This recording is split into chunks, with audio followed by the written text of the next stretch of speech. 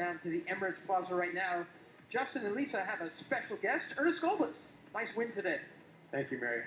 Ernest, you're having one of the best runs of your career. You won earlier in the year in Marseille. Everyone's known you've always had the big weapons. You've been explosive. How are you bridging the gap with those unforced errors and the emotional side this year?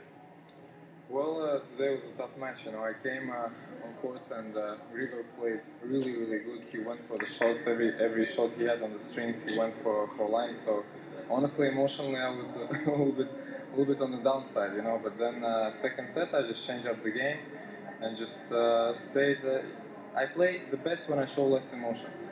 Just on the third set, you saw when I broke a racket, I needed to let loose. Sometimes it helps, sometimes it doesn't. But today, for example, it helped. But in general, I try to avoid spending energy on useless emotions.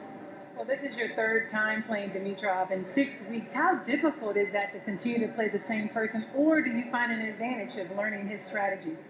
Well, it would be easier if I would play a weaker opponent, but Grigor is a great player. It's everybody talks about him as the next number one.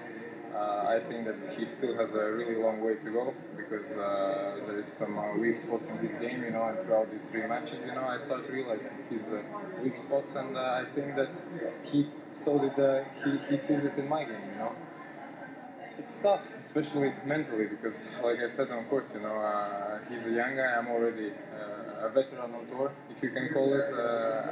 I've been around for a while, and I don't want to let young guys come up too fast. You got into the top 20 for the first time after Acapulco, and instead of resting on that, you mentioned that your goal and you believe that you could be number 1 in the world. Not a lot of players would admit that. Why are you so able to be that refreshingly candid? Well, if you know me a bit, I try to always speak up my mind and always say what I think. If I think that I can be number 1, I need to believe it. Otherwise, why I play the sport? I need to set a high goal. And I realized it maybe 2 years ago that for my true deep happiness throughout my life, not only throughout my tennis career, but when the tennis career is finished, I will be much more happier if I know that I reached my goals. And that was basically the turning point why I changed from doing all the wrong decisions to start making some decisions right.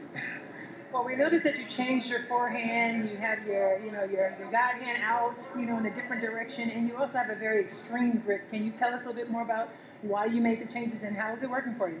If you would see videos how I played when I was 16, 17 years old, I don't think there is much, but maybe you can find some. You can see that my swing was really big and really loose, and I was hitting the ball really aggressive and not really thinking about the consequences.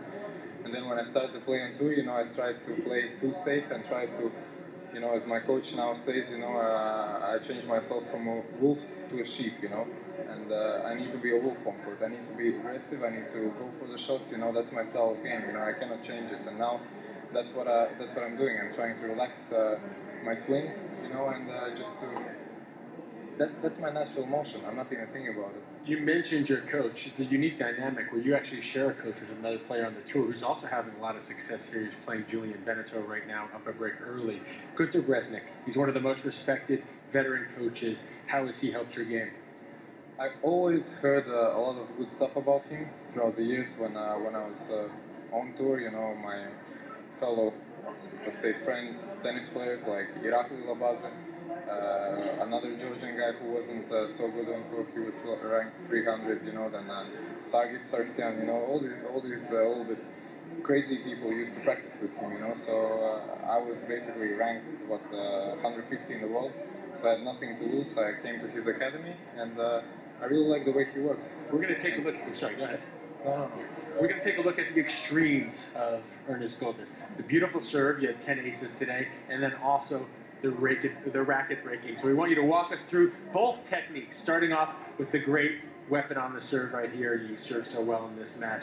Walk us through the technique and how you execute this. Well, my serve, if you know a thing called Russian roulette, then you would know. Basically, I throw the ball now up, and I really hope that it's not gonna go somewhere too far away from me, and then I just go for it. Very deep knee bend. Honestly, you know, the serve has been my most natural shot. I haven't worked on it maybe as much as I did on my other shots. You know, I came to Nikki Pilic Tennis Academy when I was 14 years old, you know, and always it was really natural motion. Oh, that seems like your most natural this shot is really right good. there. This is great stuff. There's such beautiful flow, and This you is get great excellent stuff. momentum into it.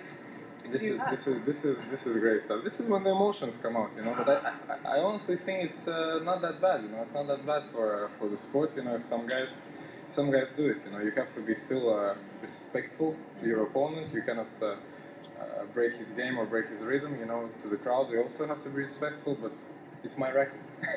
I respect it or not, it's my business.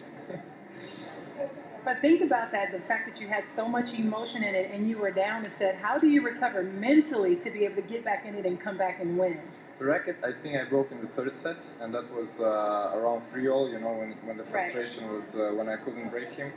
But after the first set, it's I just went for my shots, you know. I just didn't think and just went for some shots, and I was lucky to break him early. That was the key. Ernest, thanks very much. Next up will be Ernests Gulbis. Now, there's a good omen there. You've played him twice, you've beaten him twice, and you've won both of those events, St. Petersburg and Marseille, earlier in the year. So hopefully for you, that continues. Well done. Congratulations on winning the third match against Dimitrov. More tennis when we come back.